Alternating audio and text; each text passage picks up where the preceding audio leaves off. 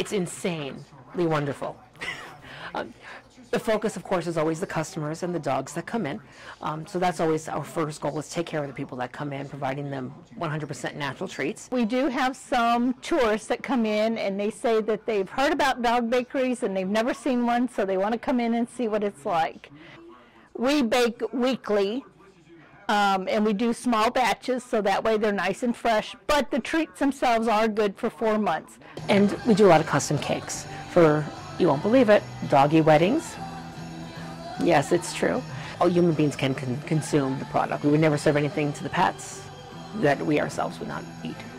We also package Love Drops, which is yogurt drops for the dogs in 4 different flavors. It's carob, strawberry, vanilla, and peanut butter. Peanut butter is our #1 seller because all dogs love peanut butter.